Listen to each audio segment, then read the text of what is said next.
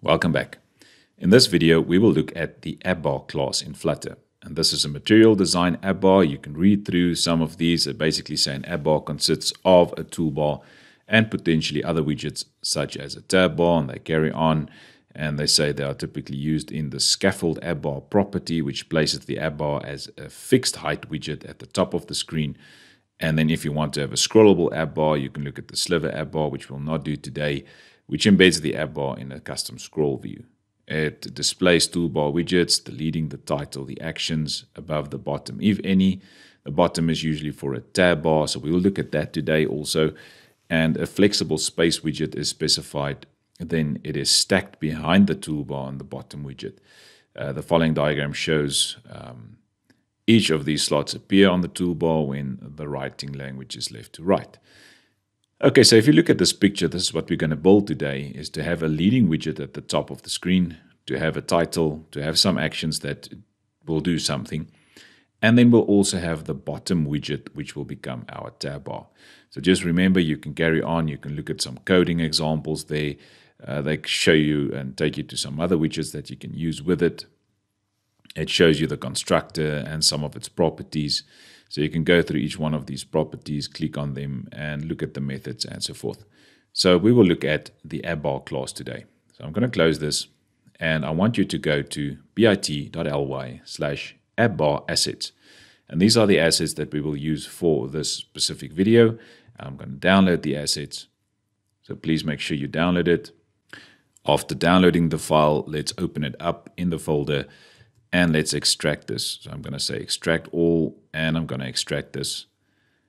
Right, so there's my assets folder. I'm going to copy this assets folder, and I'm going to go into my new project folder that I just created for this video. So I'm going to go into my Flutter projects. There's my Flutter AppBar video. It's just a blank project. We'll look at that now. And I'm just going to paste this in the root, which means it must be at the same level as Android, Build, iOS, and so forth.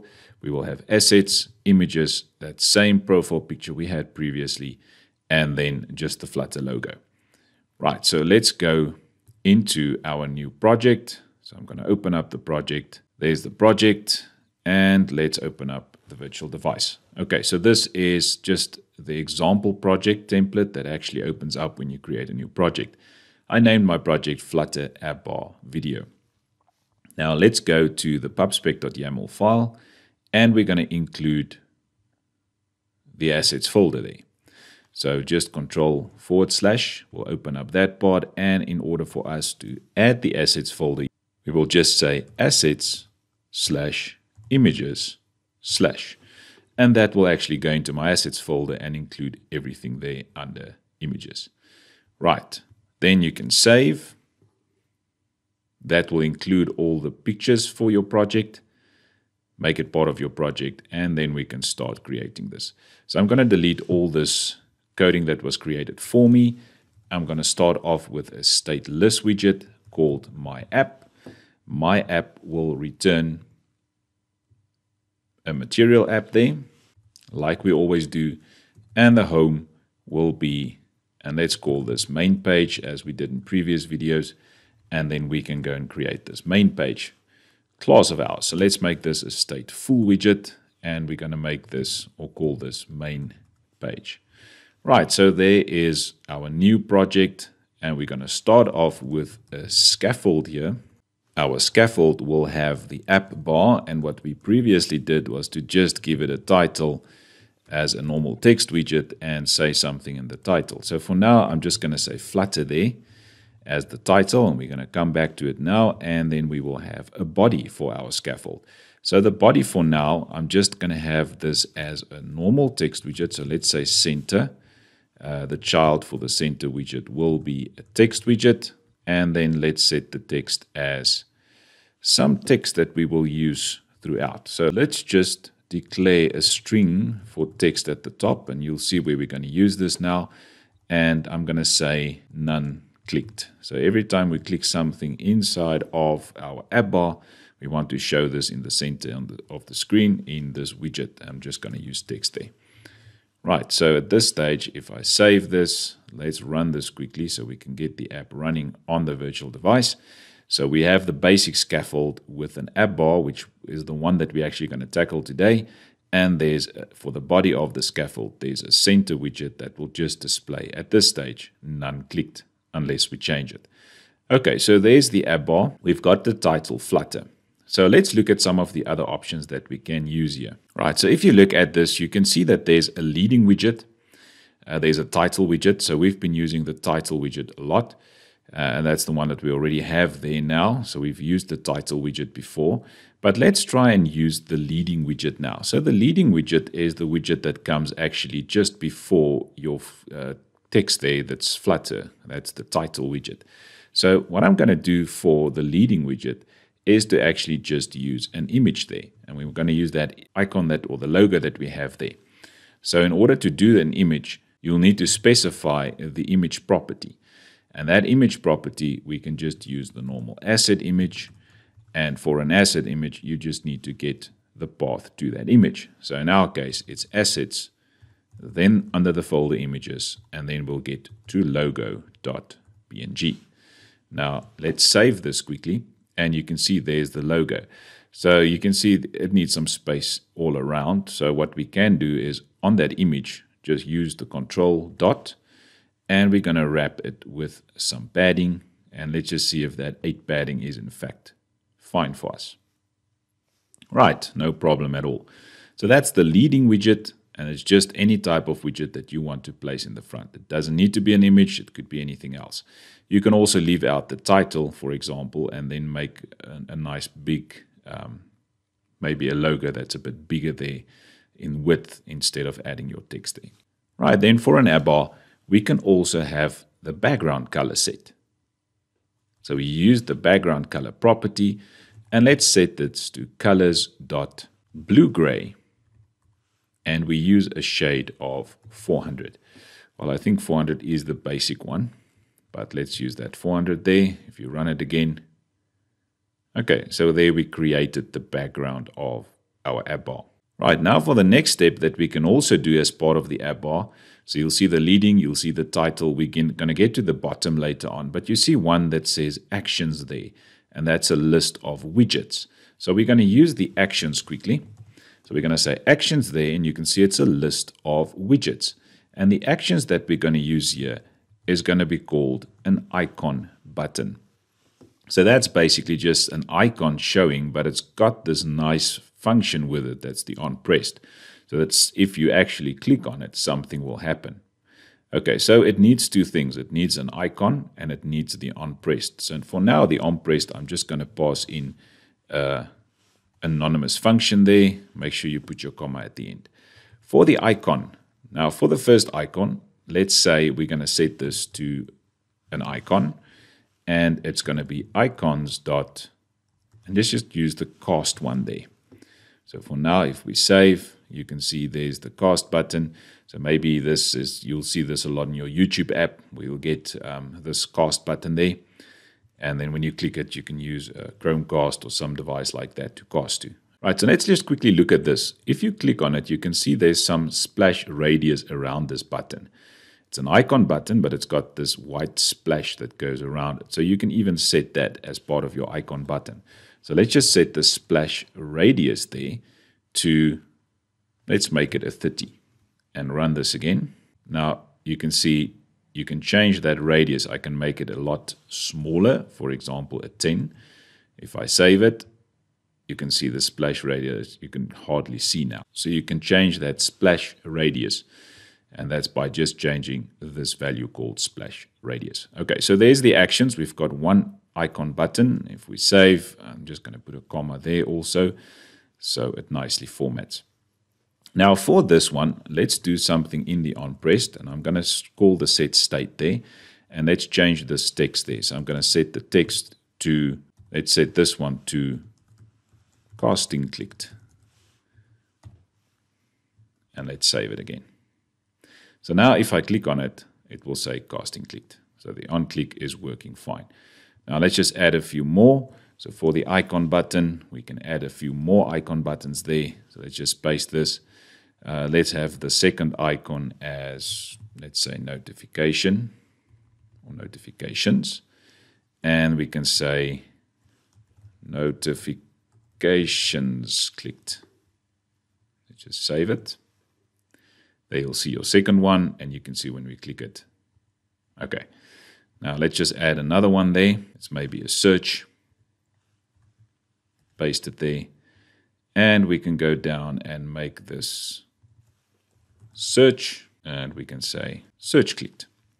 Now, if we save this, you will see you've got your actions there at the top, and you can click on them. And you can do something when it gets clicked. Right, let's do something else now for the last icon button that we're going to have there. I'm going to copy it, and I'm going to paste it there. So just something interesting. If I'm going to take away this icon there, if you hover over this icon, you can see it's a widget. It's not actually only the icon that can be passed in here. You can pass in any widget. So let's say that we want to have a circle avatar here. So instead of having an icon, I want to have a circle avatar. And you see this a lot where you've got some profile page opening up or something like that. So let's say we're going to have then the background image. And the background image will be an asset image again. And let's use this profile picture that we have there. So the asset will then be under assets, under images, and then we're going to go to this profile.jpg. Now let's save this one quickly. And there you can see your profile picture there. And if I click on it, something will happen. So we can say profile clicked. So if we save this again, click on it, the profile was clicked. So you can use icons in here, or you can use something like, for example, this circle avatar. And remember, it's any type of widget, so you can place anything in there. Now, just something interesting. Normally, when you have a profile picture there and you click on it, normally your drawer opens up. So what you could have done is for your scaffold, you could have had a drawer. But maybe because that profile picture is on the left-hand side or the right-hand side, we're going to use the end drawer there. I'm just going to have a normal drawer. I'm not going to do anything. The previous video, we looked at how to create the drawer. So I'm not going to do that again, just an empty drawer there, which means if I save now and I drag it from the left, you can see there the drawer opens up. So let's say we want to open up our drawer when we click on this avatar. So if we want to do that, we will need to just add something at the top here. So we will talk about keys later on, but for now we can just create a global key of type scaffold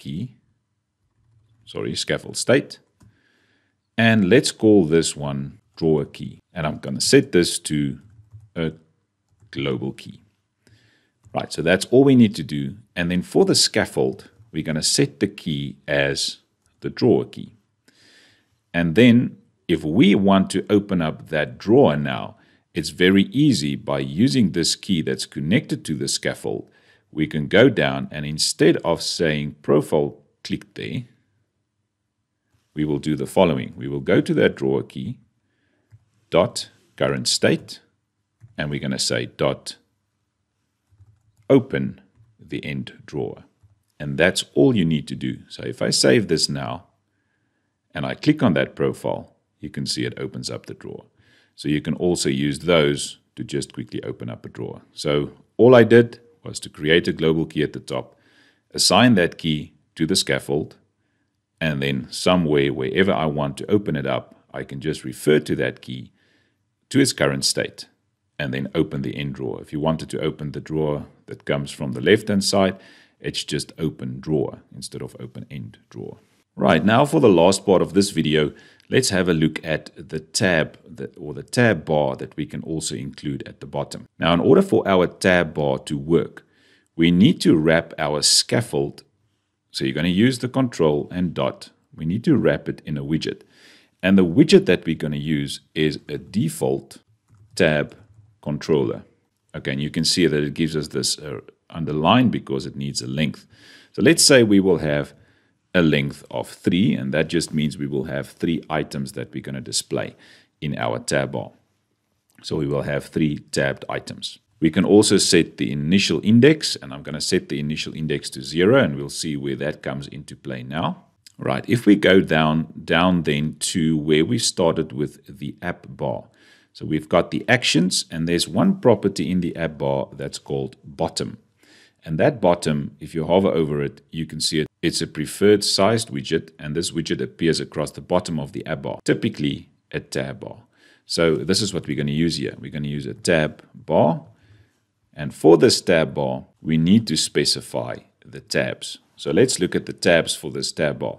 So you can see, if you hover over tabs, it's a list of widgets. So they've got this nice widget called a tab. So that's actually what we're going to do here. It's a tab bar, so we will use tabs.